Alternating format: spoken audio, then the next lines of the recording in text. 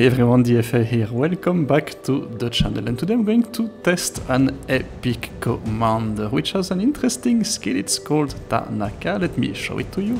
Yep, here it is, and you see it has a torpedo squadron skill which gives you engine accelerator, 50% damage by torpedoes to module, but also 20% torpedo concealment, minus 20% torpedo concealment. So let's take a look at what that concretely means in action. For that, let's head into a training room.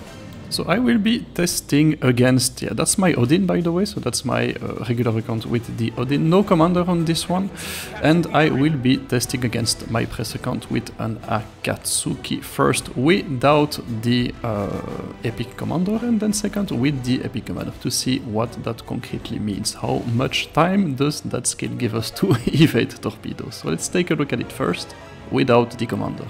And here we are, the Akatsuki at a distance of 7 kilometers magically appears, and yeah, it's more or less parallel to us, so the angle at which the torpedoes are coming does not influence the detection speed. And sure enough, what do we have right in front of us? Yeah, it will take about 8.5 seconds to react before after the torpedoes are detected. Now, what happens when I activate a sonar? Obviously the torpedoes are actually detected even before the sound animation or the sound clip is triggered, telling your torpedoes are ready towards you, and you get about 13.5 seconds to react. So that's about 5 more seconds than without the sonar.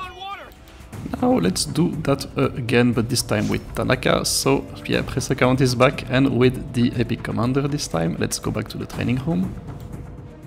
Here's the Akatsuki, still about 7 kilometers torpedoes are detected, and this time, yeah, 6.5 seconds to react, so that's about 2 seconds less than with the without commander actually, or with any regular commander.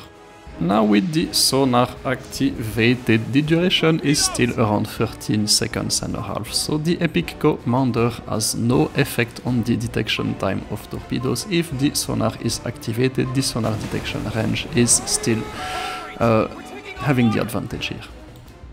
Now, if you do not have a sonar, there is still a commander skill that you can activate, the torpedo alert, which will increase the detection range of torpedoes by around 15%, and I'm going to take a commander which has that skill equipped and put it on my Odin.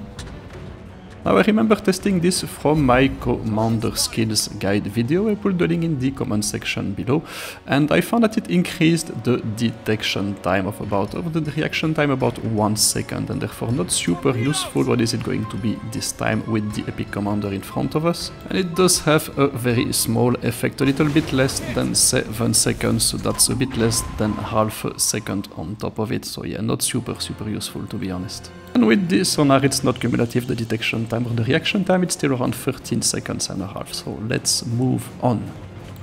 And yeah, this time let's test it with deep water torpedoes. Let's bring the Yudachi in. Those torpedoes are supposed to be more stealthy and less detectable. Let's see what it is in real life.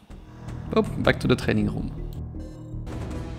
So we are still looking at the Yudachi, about 7 kilometers, still more or less parallel to us, and this time so first without the epic commander. Here are the torpedoes. And yeah, this time poor Odin only gets 5 seconds to react, so yeah, the deep water torpedoes are indeed more stealthy and a little bit faster. And note that activating the sonar does not change anything with deep water torpedoes. You will still get about 13.5 seconds to react once you detect them. And so final test, let's bring back the epic commander to test with deep water torpedoes, and let's go back to the training room.